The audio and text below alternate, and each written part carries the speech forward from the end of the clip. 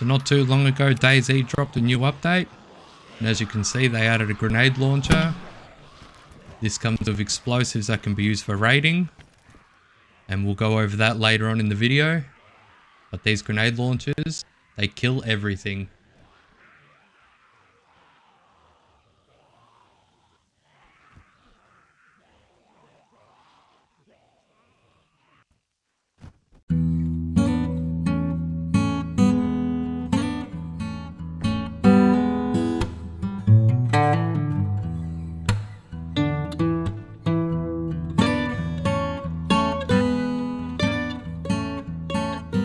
And just a few hours ago, they dropped the patch note for the update.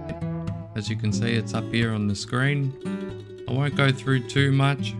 I'll leave a link to these and I'll show these at the end, so you can have a read. Feel free to pause at any time and have a look. But nonetheless, let's see what they added. And as you can see, we've got the claymore, toxic grenades, grenade launcher, and multiple grenades including heavy explosives, toxic, and smoke grenades. And then we've got the improvised explosive device. So they're made from a protector case by combining an electrical kit with one of these. And then you can add your explosive inside: grenades, smoke grenades, plastic explosive, and you can add either a remote trigger, a kitchen timer, or an alarm clock to set them off. We also have the fireworks,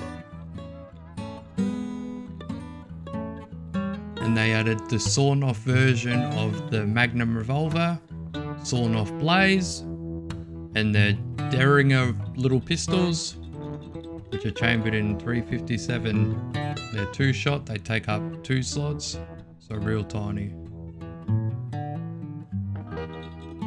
And then lastly, we can now craft armbands out of flags, and they keep the pattern on them. As well as adding new dynamic events with the trains.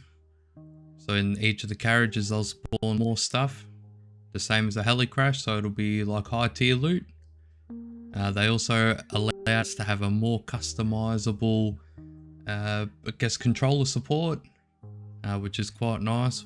We can choose which emotes we have on the hotbar or the wheel if you're on console. So I'm really glad they added this.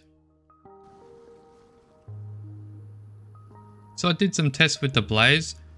So from 200 meters ranged, a standard non-sawn off, it still shoots accurate. With the sawn off version, accuracy is lost. So at 200 meters, it is way off. I brought it into 175 and found it to be accurate there. So if you are going to use it as a sawn off version with a scope, cap yourself at 175 meters and you should be fine.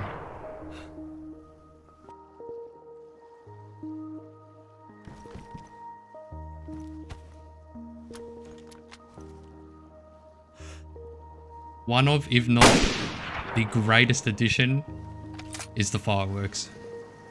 So these, you use a match or lighter, set these off, and zombies from the area will be drawn to them. They last 30 odd seconds and it just looks unreal. So at night time it just lights the sky up, and if you're a player traveling the map and you heard these, you're gonna stop and have a look.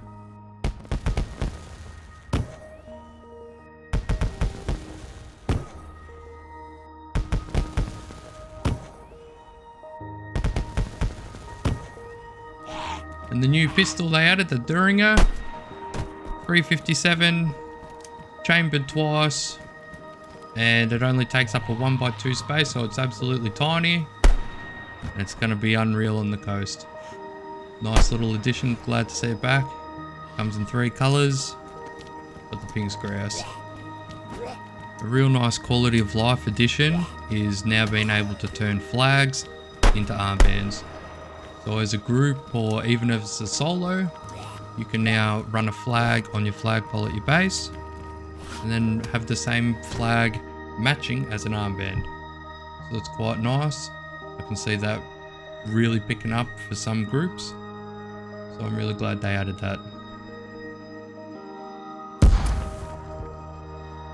So let's talk about rating. So from the testing I've done, metal wall, wood wall, no difference with the claymore. 3 claymores will get you through.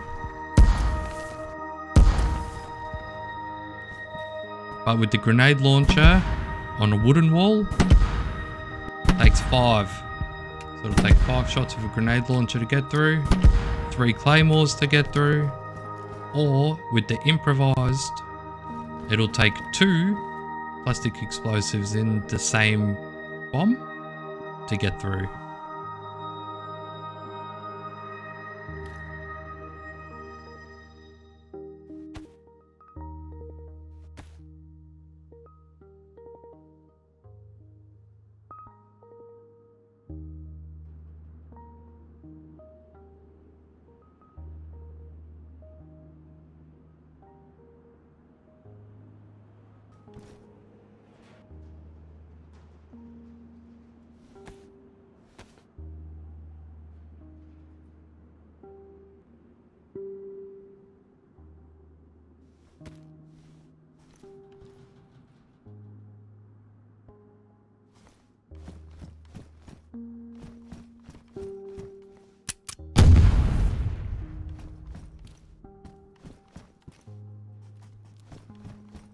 So far the metal walls seem to be hit and miss.